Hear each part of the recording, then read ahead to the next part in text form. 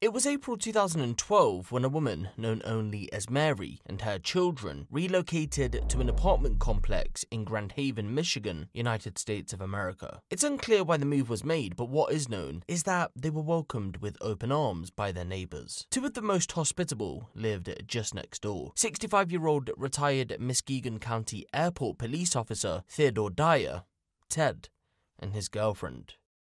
I remember the day when we moved in. Ever since then, we talked to them on a daily basis. Ted and his girlfriend never had children, so they would take care of mine. They, in a way, adopted them, I guess. It's hard to find details about Mary's move, so we'll never truly know why Ted and his girlfriend took care of her children often. But it was clear that Mary trusted them, even though she had only known them for a brief period. After all, she chose Ted and his girlfriend to take care of the children over her own family members. I never had any reason to worry about my kids around the couple. However, something horrific was about to emerge in the summer of the following year, 2013. It was June 2013 and I headed over to Ted's apartment to tell my 9-year-old daughter to come home. It was late. I had this gut feeling that something bad had happened, and for whatever reason, something just told me to walk into Ted's without knocking. It was just something in my head, just walk in. When I arrived, the door was slightly open, and so I peeked in. Ted was sexually assaulting my little girl. As soon as I saw what had happened, I burst through the door, grabbed my daughter, and went back to our apartment. I couldn't believe my eyes. I asked her if what I saw had actually happened, and she told me that it did. Police would be called to the scene as soon as the pair entered their home. When officers arrived, they were met with a flustered mother. She was in disbelief. According to a report, this hadn't been the first time Ted had assaulted the young girl. You see, she would go on to tell police that he had abused her twice in the past. Who knows, if it wasn't for Mary walking in, he may have gone on to assault her multiple times in the future. Theodore Dyer was arrested in connection with the incident and was charged with first-degree criminal sexual conduct. From what we know of the case, Ted would deny the charge that was placed against him. But he was convicted just 7 months later in January of 2014 and was handed a 25 to 50-year prison sentence, a life sentence. But Ted would have no idea how short that life sentence would actually be. After receiving his 25 to 50-year prison sentence, Theodore Dyer found himself as the newest inmate at the Saginaw Correctional Facility. That's located in Michigan, for those of you who aren't aware. It's home to some of America's most dangerous criminals. Roughly 8 months into his sentence, Ted would find himself sharing a cell with this man, a then 51-year-old Stephen Sandison. Stephen had been serving a life sentence when he met Ted. He'd been locked up for the 1991 murder of his then-girlfriend, 33-year-old Linda McLean. Believe it or not, he'd only been out of jail for a week before killing Linda. He had been out on parole after serving 2 years of a 5-year sentence for larceny. That had been his third stint in jail. When Stephen had found himself sharing a cell with Theodore Dyer in August of 2014, he stated that they got on well. Ted would often tell him stories of his time spent in the military. However, 2 months later, Stephen began to look at Ted differently, after word started to get around about what he was in jail for.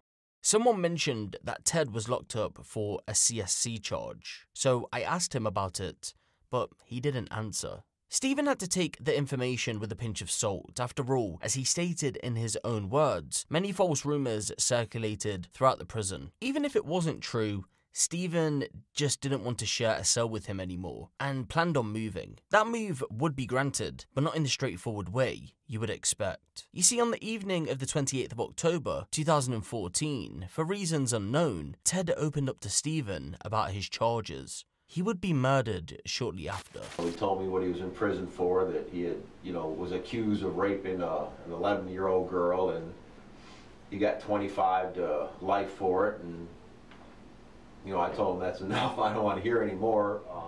I first, punched him a couple times. Still wouldn't shut up. Still kept telling me he wanted to explain that he didn't do it, that he was being set up and all this stuff, and I don't know, I just got mad and then hit him, and then I killed him. When I hit him and knocked him out, and then I took the shoelaces out of his shoes, tied them together, wrapped it around his neck, and strangled him. then after I was done, I mean, I was aware of what I was doing, you know, and then I just put him on his bed and covered him up and climbed in my bed and went to sleep. I noticed, you know, we've been in your cell, that it appears that all of your belongings you Packed up, yep. Okay. When did you do that? Right after I knew he was dead. Right after you knew. So. And the reason for doing that would be? Because when you go to the hole, that's usually what the police do, to pack it up. And I figured, yeah, they're going to tear my shit up, so Okay. let me just do it myself. So what happened to the shoelaces? Flushed them down the toilet. Okay. Now those laces came out of Ted's shoes.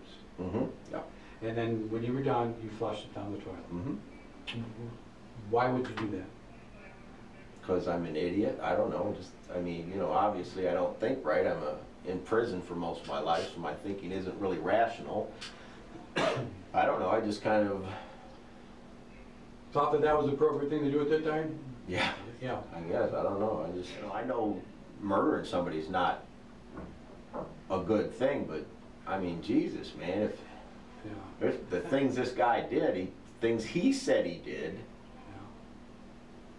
I wouldn't want someone like that on the street again. So I do what's necessary. I do what some people won't. I mean, you guys are cops. You arrest people all the time for stuff that you wish you could shoot them in the face. I already know that. I'm not stupid. You know, I mean, I understand. There's crimes that shouldn't be committed. So, you know, I just have, I don't know, I just don't have any empathy for people. So basically, what you did, you figure Ted got what he deserved. Ted got what he deserved. I believe that with all my heart. Okay. You know, I hit him a couple times and I pulled the chair back and sat in the chair, and then he kind of got up posturing on me. You know, that's kind of like means, you know, he got up like, you know. So I was like, okay, you know, and then I caught him again, and when he went down, I was like, yeah, sucks to be you. I just don't think stabbing or shooting somebody is a little too impersonal. If you're going to kill somebody, you might as well be personal about it, right? You think that's more personal? Yeah, it just, you know, I know it sounds kind of crazy, but if you have to go to that extent, I want it to be personal. I don't like violence, but if I have to go to that extent, then I want it to be personal. You just mentioned that you made some reference to that you were sorry. I mean, obviously now... Sorry for... No, not so. I'm not sorry for killing him. Oh, no. Oh, okay. All right. Oh, no. I was sorry that I caused them problems. Oh, I see. Okay. All right. Yeah, I'm glad to clarify that. Yeah, no, I'm not sorry at all for killing him. Okay. You know, it's my understanding that you are serving a life sentence right now for homicide. Yeah. Here again, I guess, so you're hearing or there the details of that. I guess my question is, was that the kind of thing that, it appears to me that what you did was because of the crime that Ted committed? That I do what's necessary. I do what some people won't. I mean, you guys are cops. You arrest people all the time for stuff that you wish you could shoot them in the face. I already know that. I'm not stupid. You know, I mean, I understand. There's crimes that shouldn't be committed. So, you know, I just have, I don't know, I just don't have any empathy for people. So basically, what you did, you figure Ted got what he deserved. Ted got what he deserved. I believe that with all my heart. Okay. And like you said, you said you were sorry, and I was not sorry for the act of actually killing Ted, causing the officer problems. Yeah. For having you guys to come down here and go through all this bull crap over a piece of shit. So. Okay. So, I mean, Steve, at this point, obviously, you know that we put together our report. It's going to go to the Saginaw County prosecuting attorney. He will make a decision if charges will be authorized. You're here for life as it is. And he'll waste everybody's money and time, and Yeah, make things more difficult for everybody else. Yeah, I know that. But you're still afforded your rights. I mean, you're afforded, the opportunity for a trial, give an explanation of why you did what you did. Yeah, I mean, I don't want to put his family through anything. I'm quite sure they didn't do anything. I'm just going to plead guilty and then get it over with. So, no sense in wasting people's time. Okay. Did you ever tell anybody else outside of the corrections officers that are here? You said goodbye to a couple people. Yeah, just one person. I'm not going to bring his name into it, but one inmate that I was good friends with. I told him what I did and want him to understand, because like I said, I didn't really bother people. Yeah, I would get into little fights here and there, but nothing. I wasn't bothering nobody. It just I told him what I did before I told Prove It, because I just wanted him to understand why. And I guess everybody knew that he was in here for that, but me. Yeah. Because he said he already knew that, so I was kind of. Is that why you're so open with us tonight? Is you just want us to understand why that this is, this is a big problem with this guy? It's just the truth. Right. I mean, if I do something, then I don't know why be ashamed or lie about something I do. I mean, it just makes it more difficult for everybody. A couple times you said that he was trying to deny his charges with you. Well, yeah, he was saying, because it got me mad, because he, first off, 25 to life. They don't give you 25 to life. Yeah. He said it was his first offense, and then I'm thinking, dude, 25 to life on your first offense? And then he said, it was just touching. And then, dude, 25 to life. I'm not a fool. That's penetration. That's bad penetration. Well, then he said the mother set him up, and then he was just a dick, man. I guess what I'm wondering is if you said that he was denying it, but then also he's going into details with you about what had occurred. Yeah. So that kind of contradicts what he's saying, right? and I'm that's it's getting you frustrated because you know that he's lying. Yeah, and I'm telling him this, and he's always been lying crazy shit before, but nothing like this. It was usually just bragging old man or something, Yeah. I don't know. Just there's no chance of him harming himself here, killing himself, hanging himself. No, he didn't. I did it. I did it. No. You're aware, I think you mentioned earlier, that you were going to try to not lock with him anymore. You're going to bring it up. When he first started talking, that's the first thing I did. I told him, shut the fuck up. I'm going to one of us was getting moved tomorrow. So that was my initial plan, to just go to McLean and say, get this fucker out of here. Because I had been locking with him for 2 months, and I didn't know any of this. Yeah. Apparently everybody else fucking knew it, but I didn't. And they, failed to tell me anything. So it's an option, but then he just pushed it too far. And he just kept going with it. So even though it was an option in the morning to get away from the guy, do you feel that you did better by not allowing him the chance to ever get free and get out on the streets? Not anymore? Yep. Okay. Certainly do. Certainly do. I mean, it's my opinion. I don't think something like that. I've been in prison a long time. I've seen people come back and come back and come back. Now there's too much shit in the world now. We don't need. I mean, my personal opinion is that people like that should, die. Do you see people coming and going from here a lot? They get released, and next thing you know, they're back in for whatever reason? Oh, yeah. Yeah, this state has no, nothing. This state is nothing. This state just, pushes you out. They don't care what happens to the people out there on the streets. They talk about it all the time, coming back in, about what they're going to do when they get out. Not him specifically, but I hear a lot of child molesters and rapists and murderers and crazy fucks always talking about it, what they're going to do when they get back out. I deserve to be in prison. I can't function in society. I already know that. I deserve to be here, and I accept that. I cried and I laughed. It was a bunch of mixed emotions. I never want to see anyone die, but in this case, I'm happy for my daughter's sake. I think it was a relief for her, knowing that this wasn't going to happen again. Was Mary's reaction to the news that Ted Dyer had been killed in prison by Stephen Sandison.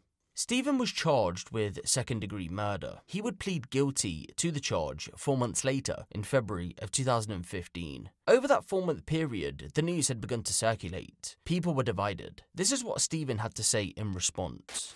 You know, since this all happened, it's kind of been, people think I'm some kind of hero, but I'm actually not. I just, did what I thought was best in the time that I was given. I don't know, I've been getting these emails saying that, it's not my position to judge anybody. And I want to make it quite clear that I didn't judge him. I know God is the only judge we have. I've just set the appointment up. So, I don't feel bad for what I did, I feel bad for maybe the families, his family or something. But as far as remorse towards him, no. In April of 2015, Stephen Sandison was handed another life sentence for the murder of Ted Dyer, a child predator. To the second count of murder in the second degree. Guilty? Yes, sir. And doing so freely and voluntarily? Yes. Doing so because you are guilty? Yes, sir. All right. The reason I killed him was because he was a child molester. But you did in fact kill him. Oh, sure. And you intended to kill him. Oh, sure, yes. Well, if it's all right, I'd like to tell you where it started. Go ahead.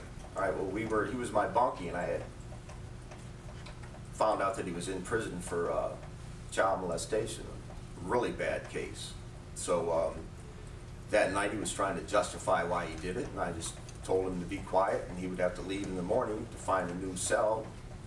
But he continued to talk about it and try to justify it, so he was a little bit bigger than me, so I got down and I hit him in his face a few times, and when he fell, I wrapped a cord around his neck and I took his life. Before he can even begin this sentence, he has to die and come back to life. It's kind of an unusual situation to be in for myself. The sad thing is, I don't recall a time I stood next to someone involving a capital offence who had anything remotely close to a normal childhood. Mr. Sandison had a very, very difficult childhood. Maybe if he'd been born at a different time to different people, he wouldn't be standing here today. But that did not happen, and here we are. Despite his crimes, he's a likeable guy. He's done some really bad things. You can't help but like him. A couple months ago, Stephen asked me to tell Ted's family that he kept telling Michigan Department of Corrections personnel to not place him in a cell with a child predator because he would kill him. He wanted me to communicate that to them in hopes that maybe they can recoup some financial benefit from this. That tells you something about him as a person.